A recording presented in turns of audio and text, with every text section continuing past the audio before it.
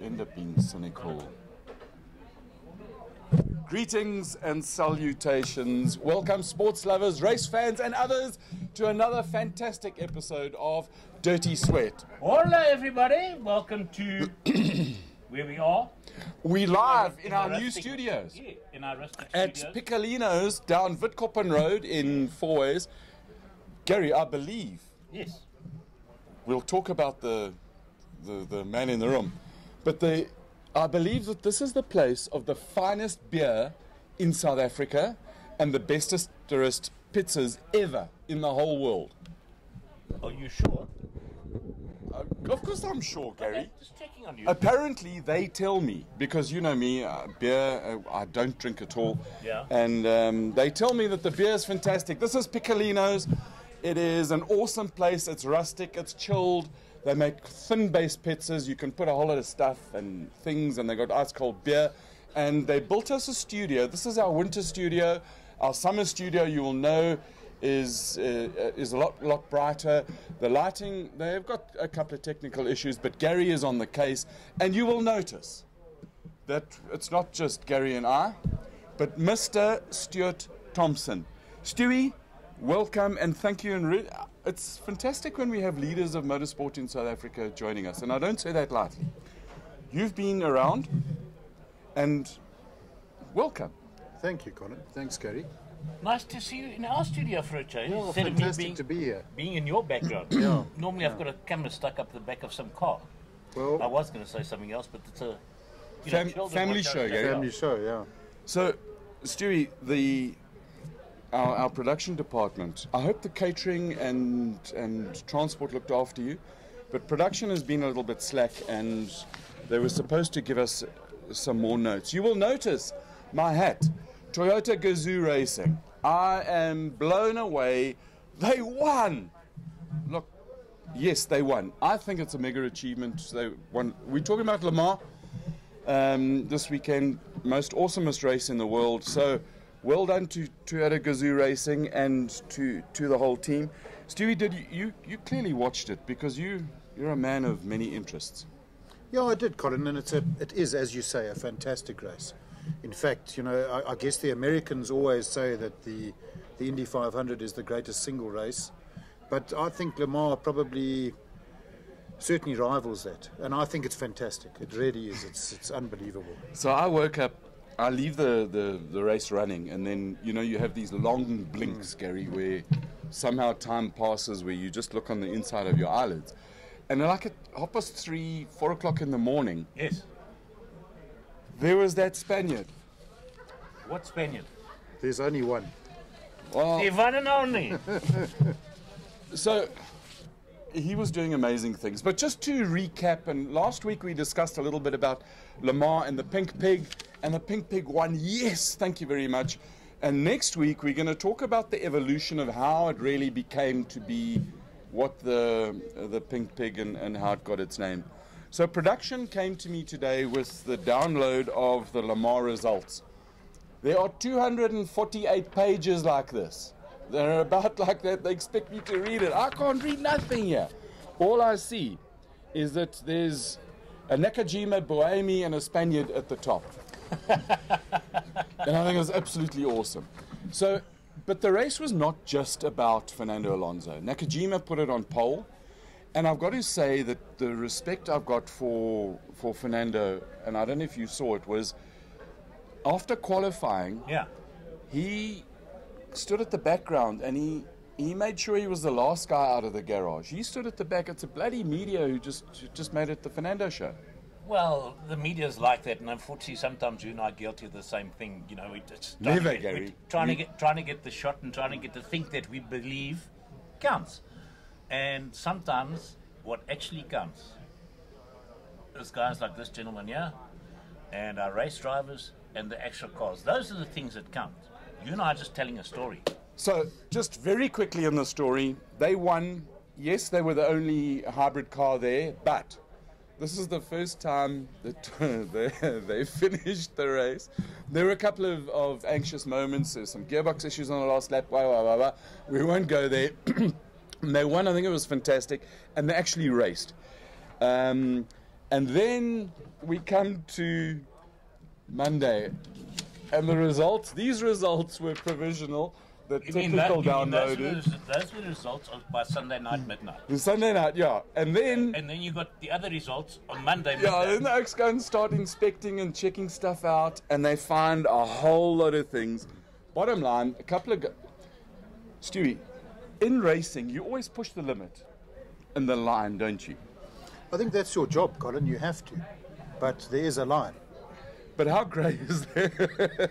How grey is that line? Well, you know, I think with organisers like at Le Mans, the line probably isn't very grey at all. You know, I think as with the Dakar and the ASO that we have both seen in operation, you know, it's certainly not a clubby day at Midval.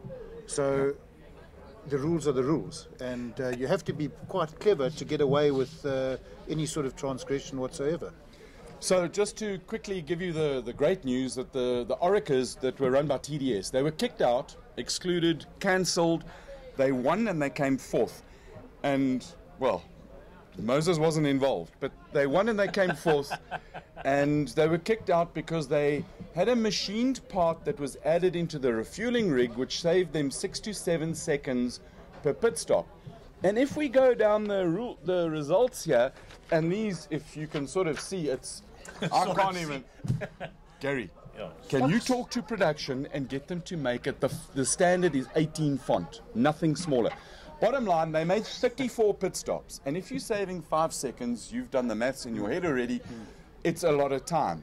And the other thing is that if you make a rule, and you've got to be a good policeman and kick people out if they transgress. Indeed. Are you happy with that? For sure. If you cheat, you get kicked out. And so there are two porkers of great success at Le Mans. The one is the GT3 car that led from the beginning, and the other is Juan Pablo Montoya, who now comes onto the 3. Mr. Montoya, you're my hero. I'm sorry for calling you a porker, but hey, there's a little bit too many hamburgers in that stomach. But awesome drive. I thought, what did you think of Montoya? Well, he obviously made a fairly serious blubs.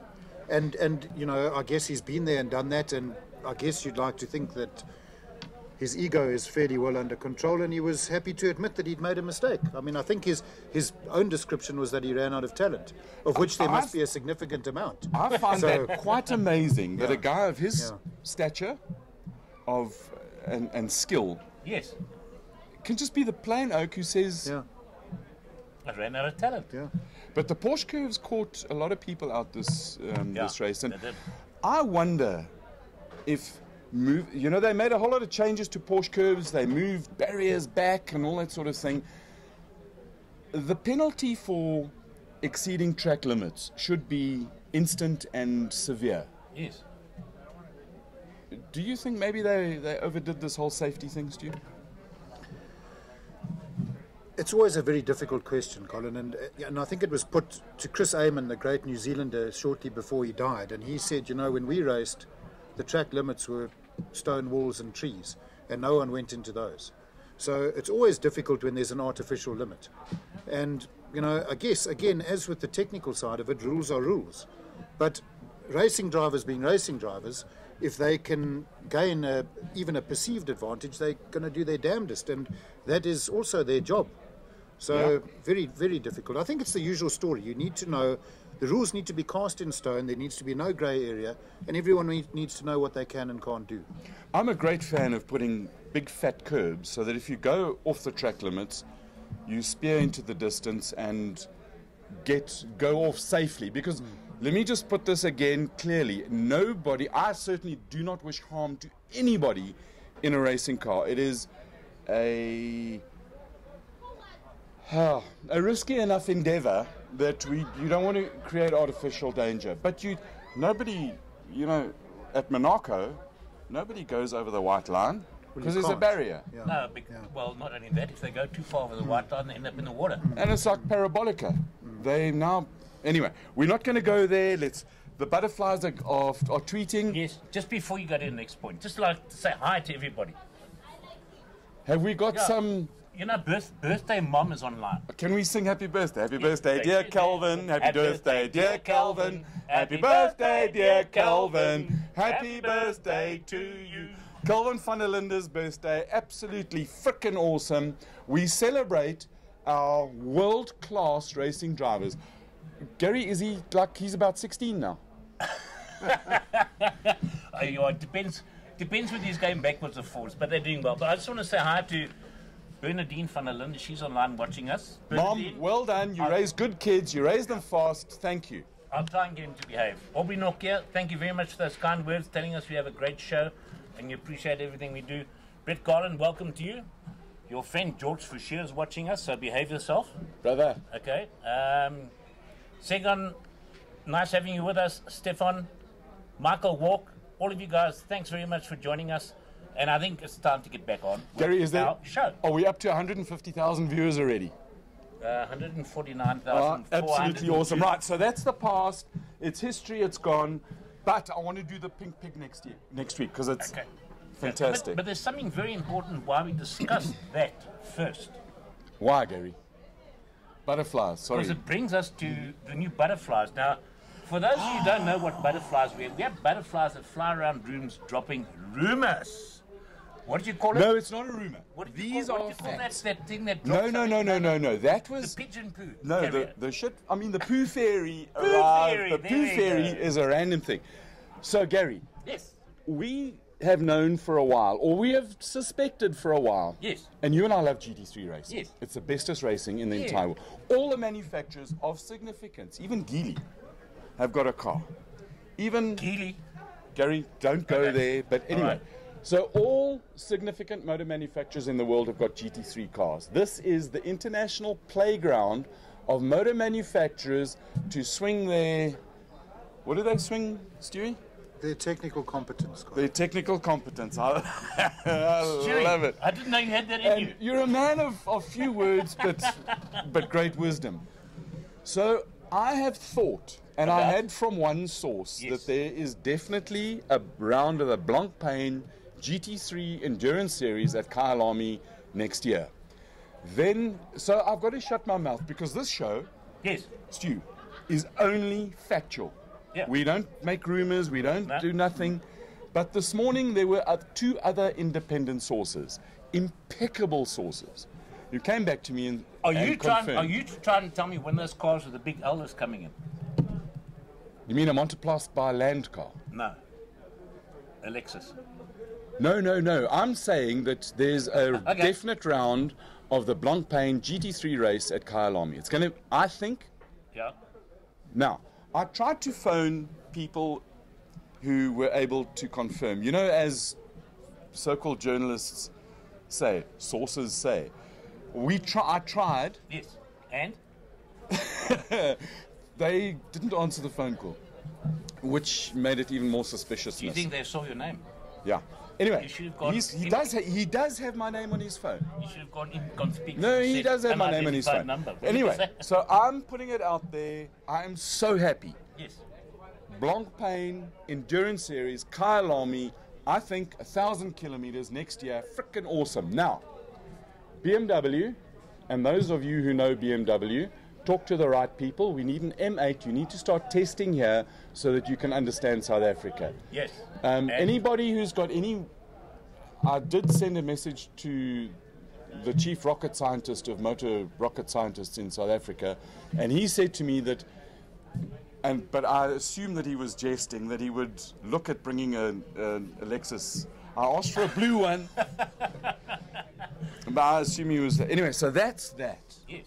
But besides that, Oh, there's other good news. yes, there is fantastic good news. Gary, this is a good day. Do you know, hold on, before you go there, whoa, tomorrow is the 21st of June. It is the winter solstice. On Friday, guys, prepare yourself. Get the shorts and the t-shirts out. Summer, we are downhill all the way. Winter is over on Friday. It's still freezing today, but winter's over. Now, you, Yes. Gary. Hi to Henny Groenewald. Great having you with us. Henny van der Linde, remember what we've just said. We want to see you organising a GT3. I No, have but no we idea what it's going to be. They owe us still. Or somebody's going to make Sean. the contact so we can go and sit in that workshop and do what we need to do. We need to go and sit in Sean's workshop, have a bit of a chat here. So the great news is that next year there's a 9-hour of Who told you that? sources. Sources. Right. The man at the top told me that next year on the plan there's The a 9-hour race. is in the bag. Yes, this is for the South African Endurance Series. That's We've right. just come back from the SWAT Corps Dizzy race. The reason they're dizzy, and we're going to talk to Stu about that just now. So next year there definitely is the 9-hour race. Did somebody say the K word, I mean the Kailami word or whatever? Anyway, At this stage, can't tell you which track it's at because it's sort of provisional, but it's going to be at a track with a K in it. so listen to this. So all of those of you that understand the two Production- tracks with K in it, you work it out. We have a technical and a production department and a research department to do amazing work. Guys, thank you very much. By the way, that new technical appy of yours, fire him. He's useless. I noticed. And he's grumpy. Yes. And anyway, so if you want to come and work with us and join the finest motor racing show in South Africa, drop us a line. There's comments and stuff, and the technical department will pick it. So GT3 cars, just listen to this. Aston Martin, Audi, Bentley, hello, Mr. Fenter, BMW, you know who we're talking about, Ferrari, Jaguar. Now it's the old Jag, but there's a new Jag and all the rest of it. And, Yeah. Oh, and Aston Martin need a new brake on the balance of performance. Yeah, But, yeah. sorry, Gary, they Whatever. told me to read it in alphabetical order. And I don't know why they call it OCD. It's O. OCD, isn't that something that a No, it's person with a CDO. problem- The letters have got to be in row. Lamborghini, Lexus, hello Glenn, McLaren, hello Justin, how's it? Bring them in. Nissan, who do we need for Nissan? He's gone to Botswana now, Mr. Redline. Terence Marsh. Hello Terence. GT3, see? Yep. Mercedes AMG. Who can make that happen? Clint Weston. Clint. Make some stuff happen. Boy, AMG, we need one of those And in then this country. we've got to have a pink porker. Hello, Toby. Right, so there should be the normal Blancpain runs from March to September, 50 cars. It's also lacquer. You buy tickets online. It ends up at about, I don't know, $500 for a general admission ticket. So it's cheap as chips. It's about 3 beers at other places. $500 But if you come- as in US dollars? No, South African rand. But Serious? if you come to Piccolino's on Witkoppen Road with the finest beer and pizzas in the world, Gary, we've got a commercial deal at last. They built us our studio. We've got to be grateful for these Yes. guys. So, Just before you go on, just a nice little shout out to Sean Farsfeld. I liked your idea there. Yes, please. Fernando Grafea, good to hear from my friend. Long time no see, but now you know what I do for a living. Sometimes. Caroline Wood. Yeah, we know Kingsley Wood. And I hope he's watching us because Kingsley, you need to build one of those fancy cars. So we need to can go get a race. proper engine Yeah. in that thing and all the rest of it, and then it Yeah. can go fast, and then get the little Campos in it, and he can have fun. That's right. Oh, and by the way, Yes. in the reason just so everybody knows, that this enormous show and our great follower and the production team and everybody else, we're so happy about GT3 racing, Yes. is we've got a whole bunch of South Africans in it. Sheldon and Kelvin van der Linde, the kids are doing frankly amazing work. Stewie, can you imagine having kids like that? In your cars. I guess I can imagine it, Colin. I'd be very proud if my kids turn out like that. But yeah, They are. No, I think he actually meant it in Oh, your what race as team. racing drivers? Yeah. No, well, that would be absolute paradise. Notwithstanding the ones we already have, but Oh, nice no, recovery no, there. Indeed, I think they're absolutely world No, class, can you which is imagine him running? fantastic. Can you imagine him running two teams? One for the guys that are currently there, and one for the two van der Lindes, and maybe even throwing a Pepper in there. But he Yeah. doesn't Because do, Pepper's got to give Calvin a rest every now and then. he doesn't do work with Audi, do you? Not yet. Right, so we've got the Sheldon, the two van der Lindes, and we've got Adrian Zaug. Remember Adrian Zaug from A1 GP? Yes. He races under the South African flag. They're running the old XK, whatever, Jag thingy. That's and, right. and that thing runs at the front. And, of course, Jordan Pepper in the Bentley. But Then there's another That's one. that. There's another guy from Cape Town, and I can't think of his first name. I think his surname is You're thinking Perrell. of David Perrell. David Yes. Perrell. My understanding is that he races in a slightly lower tier to the four mentioned, but also But fantastic. I mean, He's a done guy a South brilliant South job. African over there, Yeah, and the indeed tier he he's has. racing in, Yeah. he's in the top of that Yeah. tier. So, David Perrell, keep it up. And there boy. was one South African at Le Mans, and production. They don't take my Alzheimer's disease into account, and they didn't give me the notes. Yes. But he runs a Ferrari. He, at the moment, runs out of an American flag. What's the beeping going on, Gary? Technical, it sounds like it's not ticking at least. No, it's not us. Okay, thank you. Oh, we get nervous, we live in Joburg. Anyway, Stu, enough rambling about Hang stuff. on, you were and- talking about somebody. You just Yeah, no, I can't remember his name, and production screwed up. Well, if you carry on, I might help you. And he runs a He ran a Ferrari, Ferrari. and he was in. I watched Le Mans. 3 years ago. He ran Le Mans. I thought it was this year, Gary. No, he didn't run this year. Production, watch it. 3 years ago, he ran Le Mans. He is the ex-big boy at Max Steel. And for the love of me, I cannot remember his name. I'm glad I'm not the only one. No, it'll come You to see, me. But you know what I'm production talking should about. give us the Okay, notes. No, but I know. So we had South Africans do. Besides, not only that, the guy that's online with us has run more Le Mans than Georgie. any other South African ever did. He's raced 13, been there 18 times, had some. And the first time I went there, I think he was like 12 or something.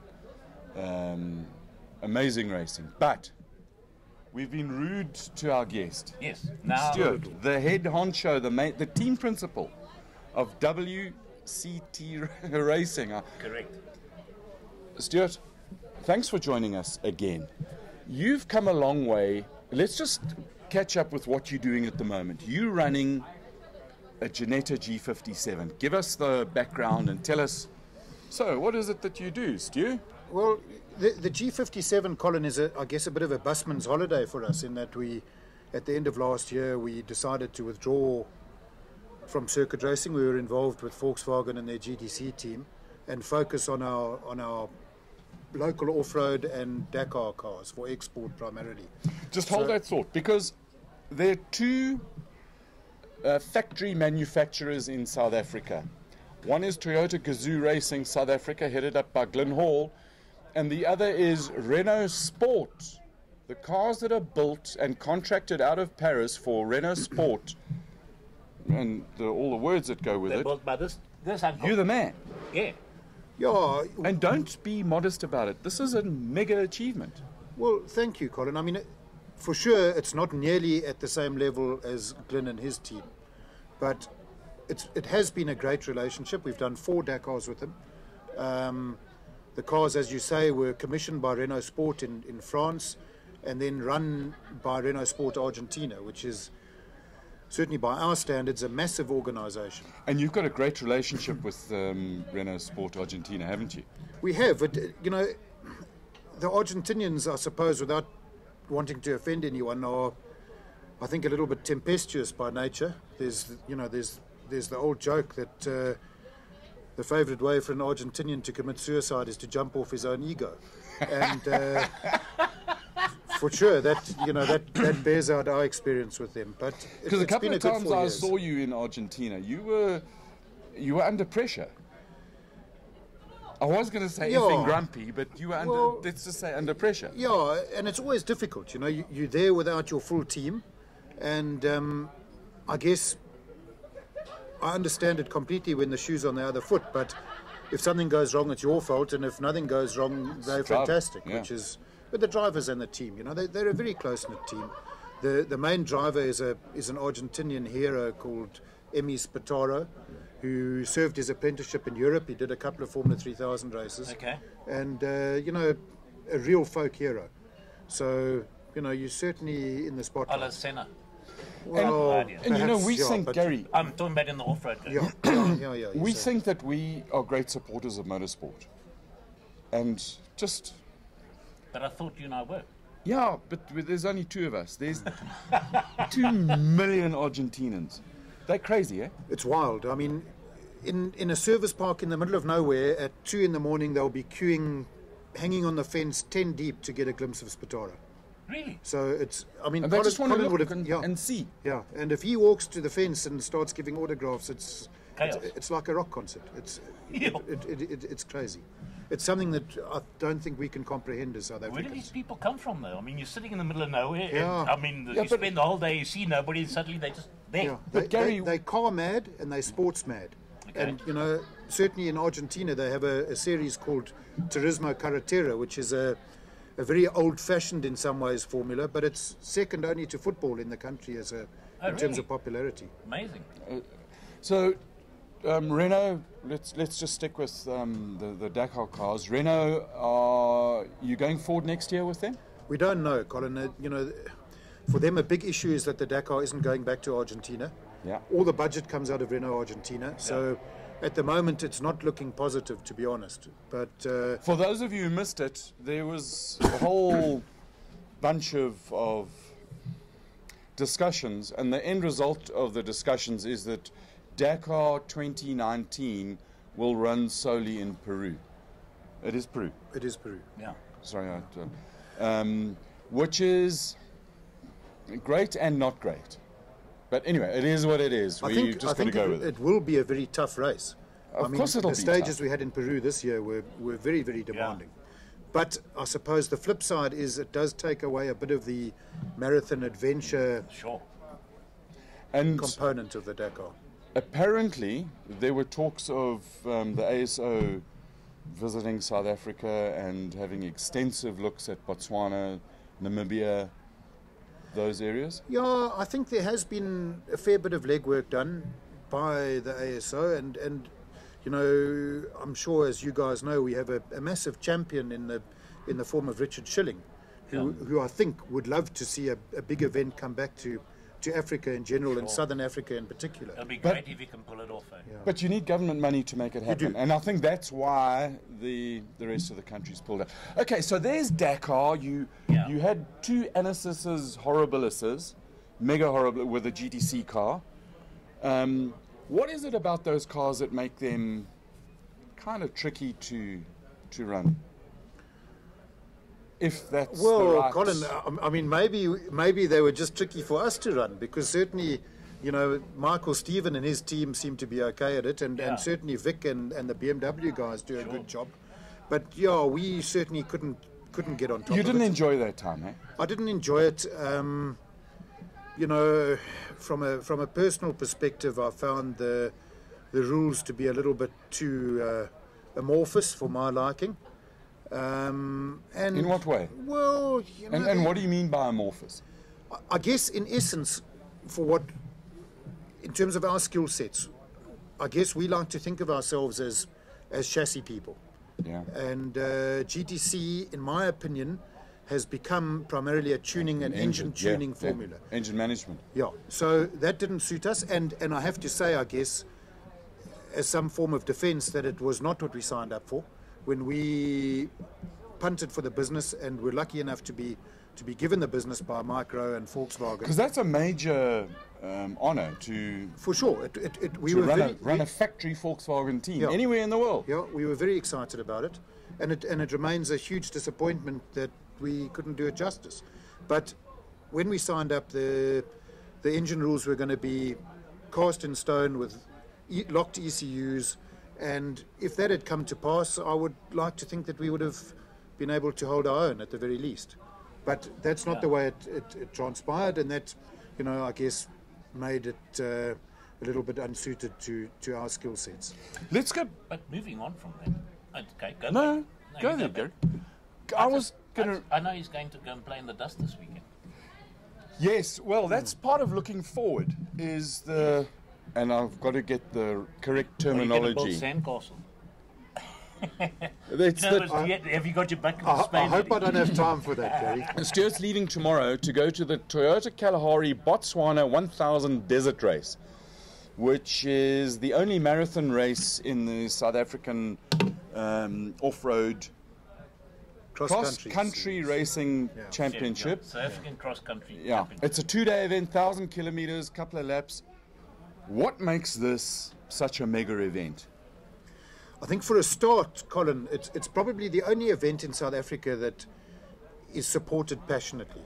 The locals love it. As you said that, I was thinking Argentina and Botswana. Yeah. It's run in South Botswana around the Jwaneng area. Yeah. And people come out from everywhere and go absolutely ape. Yeah, they do.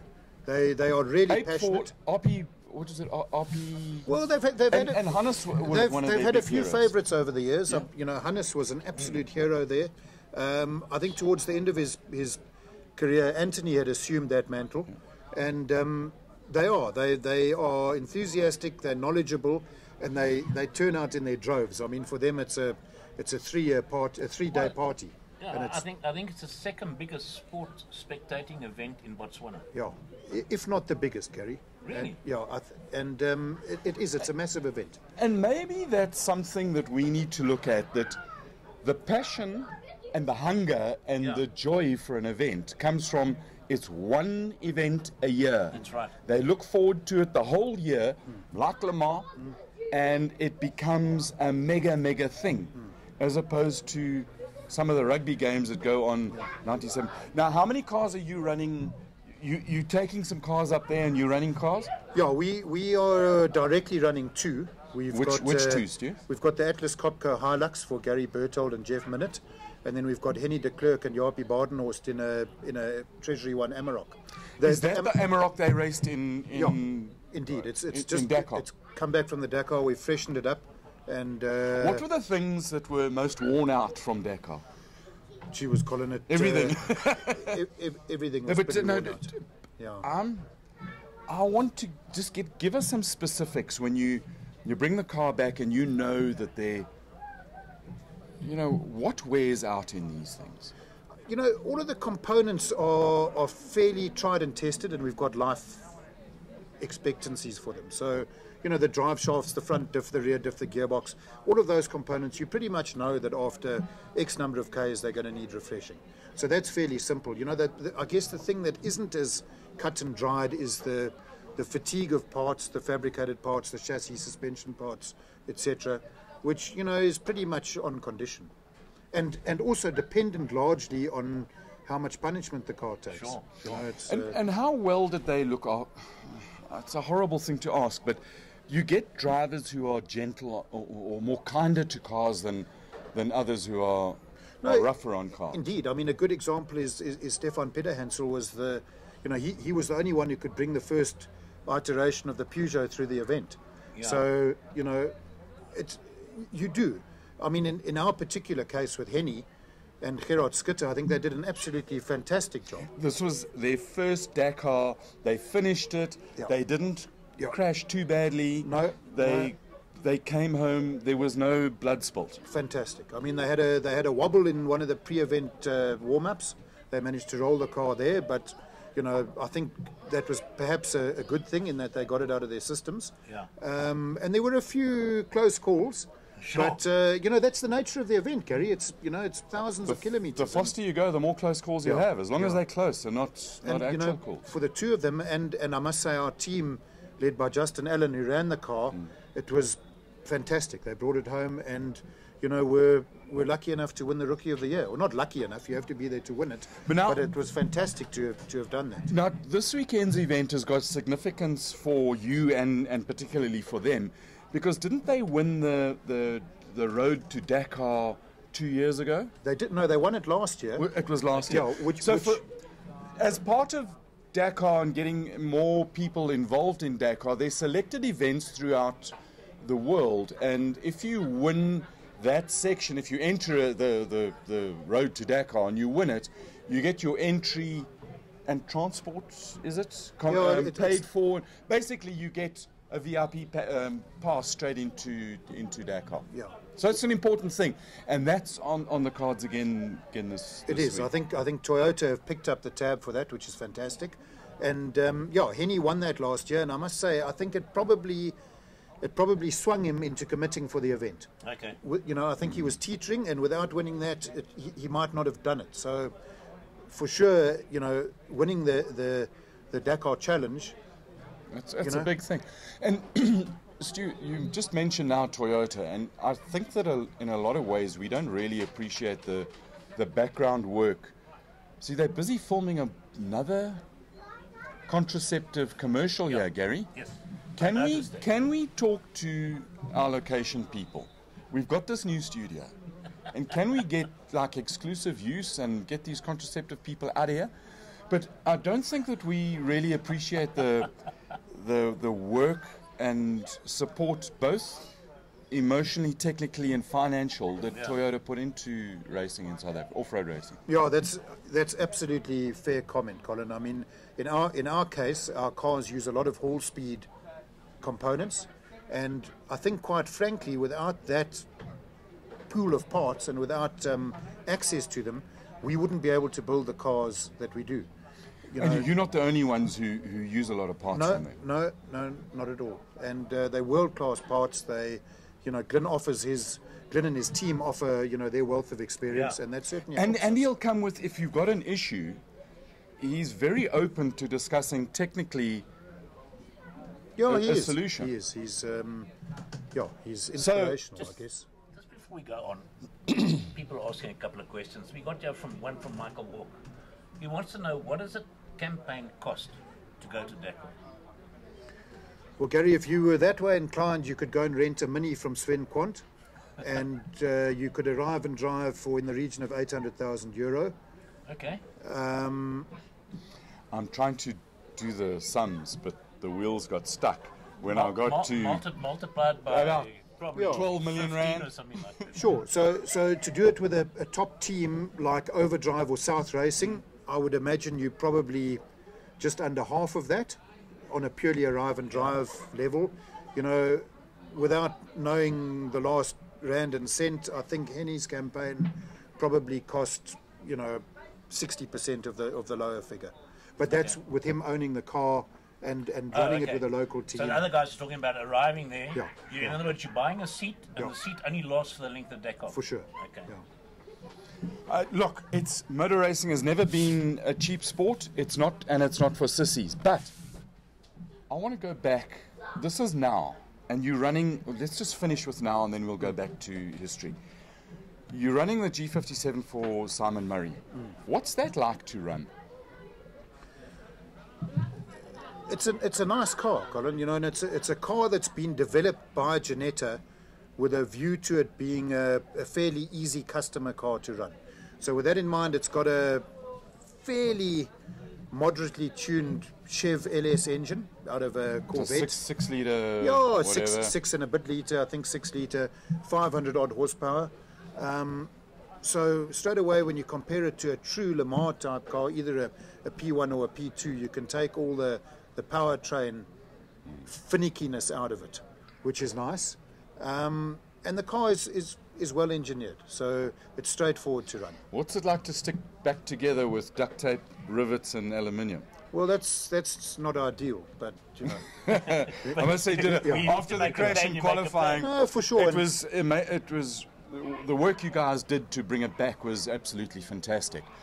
And just to stick to the current thing, it's not one absolutely bulletproof. And you had a couple of issues last 15-20 minutes of the Alfa Romeo 500 at Swartkorps 2 weeks ago. Yeah, we did have a few issues. I think both. Talk us through exactly. I saw it from the outside that the lights were going off. There was a lot of recycling going on. I got it from a very reliable inside source. You told me that, oh, don't worry, we're managing the problem. But now you can talk about it.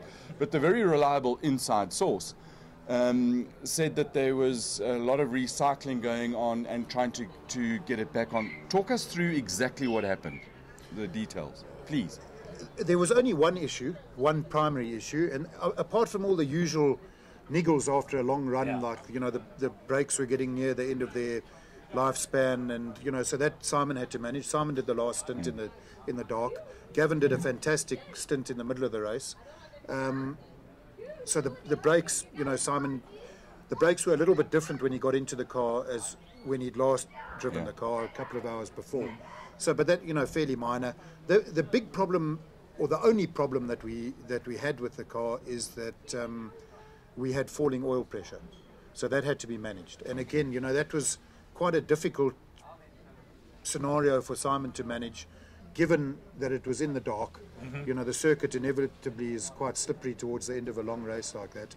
And the one way that Gavin had worked out that it was easier to manage was to run first gear in the hairpin in turn 2.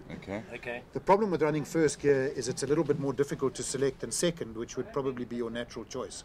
So because Simon was nursing And the car, hold on, when you say difficult to select, not so much from a pull the paddle, but from a balance of the car as you're turning it in. No, not physically in terms of pulling the paddle, just that you have to request the gear at the right time. Yeah.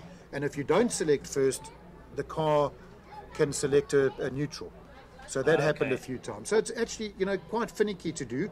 And the first time it happened, it was obviously, you know, a bit of a stressful moment, and hence all the recycling that you might have seen from the outside. But I think once we sussed out and once Gavin had given us his input of what he'd been doing, it was fairly easy to manage. You have a very close relationship with Gavin that's gone on for years, and you rate him highly?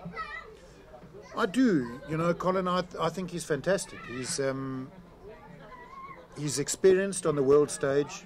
I think, you know, if you look at his career, he's always been one of the top South Africans. Isn't he also, sorry to interrupt you, isn't he also, he has a world title to his name? He has a Rotax Max world title to his name. World title. Yeah. No, sure, he does. And, you know, I think in karting he was absolutely world class. Yeah. And, you know, he went a long way through the middle in international single-seater racing and ended up winning the Le Mans Series crown. That's right. And he drove the South African A1 GP car Yeah. for Mike Carroll's team. And then obviously as well, you know, we had a very successful time with his older Boot, and Mark. yeah, and that, you know, that was really a really fantastic time for us in the. That was, you ran Mark in the S2000 Ford rally car. Yeah. Talk us through, you know, how expensive is it to run one of those cars? The Super 2000 rally car. Yeah. It's wild. It's What is massively wild? expensive.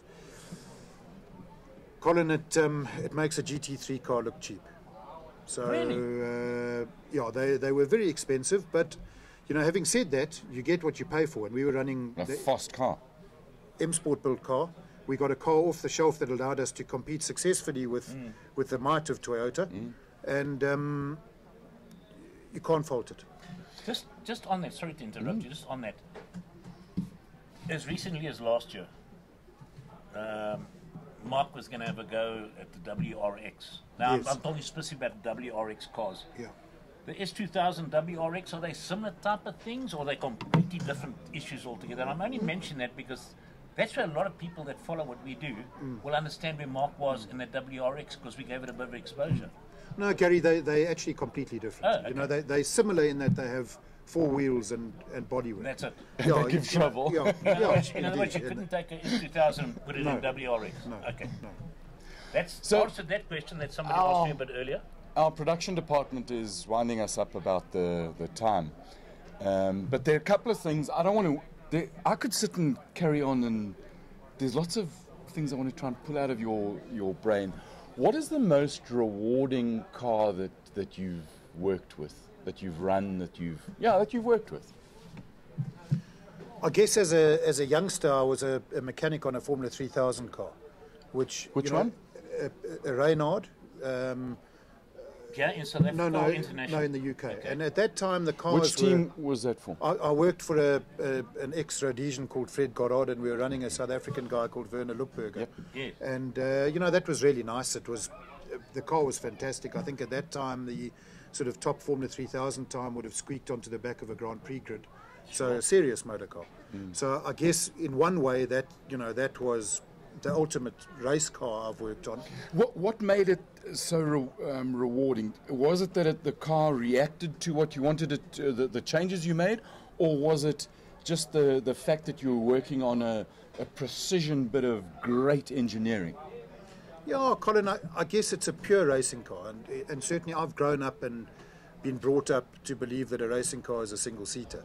So, you know, obviously the way I guess our company's gone, I've become very fond of rallying and cross-country racing. And, you know, I certainly think the Furthest things from single No, seater. sure, but, you know, having said that, a cross-country racing car is still a purpose-built racing car, sure. without compromise. And certainly the cars that we build that, you know, that are HIM designs, I'm very, very proud of, and they're fantastic. But, you know, I guess in an ideal world, the ultimate racing car is still a single-seater. In case I missed it, and if I missed it, I do apologize.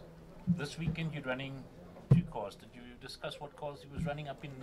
Yeah, you were sorting out the TV ad, Gary, Okay, when we so- were busy doing all right, that. okay, so you No. want to It's just run us through quickly again. It's the Amarok and a Toyota And a Hilux. And a yeah. Hilux. And maybe it's worth saying quickly, Colin, is just to go through the two primary classes. Because in, you're not running in the FIA class. No, we're not. Which an FIA class is the.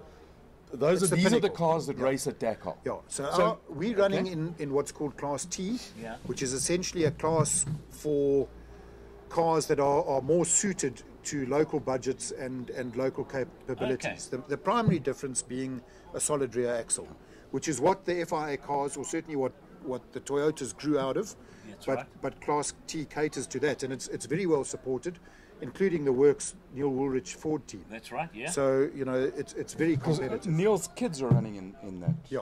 Kids. Yeah. His children, Son. who are adults by Yeah, now. both sons, and they are both. They're quick, eh? Yeah, they're probably a bit too competent for our liking, to be honest. They're really good, and I think going from strength to strength. Yeah.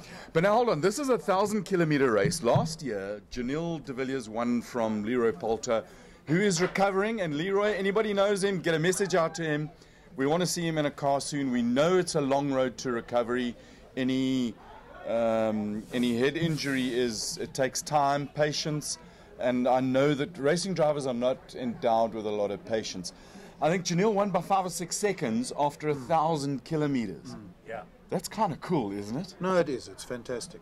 It's fantastic. And you know, certainly, I guess there are lots of people hoping that Henk will give Janil a run for his money over the course of this year, which is far from impossible, sure. I must say. You No, know. look, he's You know, quick. Yeah. Let's just, Yeah. you know, one of the things that age and treachery brings over youth and exuberance is the lack of. Well, youth and exuberance tends to bring a propensity to bend the thing against immovable objects. But production are whining and whinging. Yes. Stuart. I just want to let everybody else out there know that sign behind Colin's head that says Black Jack, it is not our title sponsor. It's not the name of the studio. So I just want to get that out there. Black Jack is a pirate. The name of a pirate who sailed the Pacific Ocean and laid plunder to many islands. They made some movies about him. He's a great guy. But hold the space. We're working on some commercial arrangements.